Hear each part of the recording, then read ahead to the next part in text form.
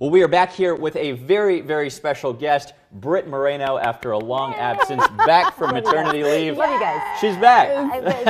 I'm just amazed. Literally, David just walked clear across this brand new studio. I mean, so he does it so smoothly. What did I It was miss? so long ago. We were in our temporary studio several months ago when Britt left, but you left for a really important reason. I did. So we have two babies now. Yeah. I have a 3-year-old son, and we have our little Bexley here, who is coming Bexley, up. I love that. Bexley is her name. 14 weeks, so they're best little buddies already.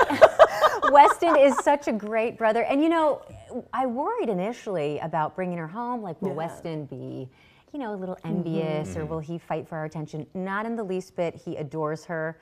He's such a good big brother. My husband's amazing. So y'all know how this works, right? Yes. I mean, we are so tired. I had to put on pounds of makeup because Couldn't tell. little Bexley doesn't sleep on her own. So we are those parents who are holding her through her naps and, you know, waking up overnight. But, you know, it's really great to be back. And I should have said this initially. Y'all did such a good job. Not that I thought otherwise ever, but you know, we watched from home. You and Daniel are an outstanding team. I loved watching y'all. Of course, David is amazing. Well, Jen certainly held the fort down. Listen, we miss you. We are happy, very happy that you're back. And I know you're sleep deprived. I know it's a lot. You know, hats off to all the working parents out there, because it's a lot to juggle. It can be a lot, you know, and there's an emotional component to it all. You know, it's never easy to leave your kids. You know, you get a little sad and you're troubled when you're not there. You're just worried about their well-being. But the truth is, having you know, great coworkers and,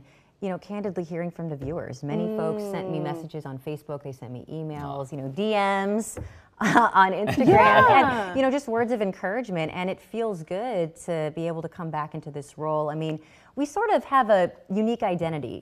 You know, we are called to do this job and provide this service to, you know, our neighbors here in Austin, and it's a job that I'm sure many folks would want to have, and we're the lucky ones who get to do it. And so, you know, having that calling, if you will, makes it that much easier to leave my kids, if that makes any sense. You know, so now it's just trying to find the balance. I know. So if y'all out there, I was going to say, if anybody knows how to do this, please let me know, because I'm still trying to figure it out. We're following your lead. No, you look great. We're happy you're back. The viewers are happy. You'll ease back into the 5, the 6, and the 10 as well. And we have our 9 o'clock too on CW. So yeah, it'll be good.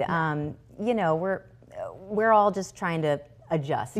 Like any life change, it just takes a little bit of time. And big brother Weston is, what, 3 now? So you got a built-in babysitter. He's good to go. He's actually taking care of her right now.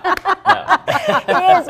You know, it's almost to a fault. He's so rambunctious and has so much energy. So we're like, okay, gentle hands, Weston, gentle hands, and he just wants to love all over her. And so do we. We can't wait to meet her, for sure. I can't wait to bring her in. And the bow there at the end. I mean, people make fun of me for my love of bows. I'm like, the bigger the bow, the better.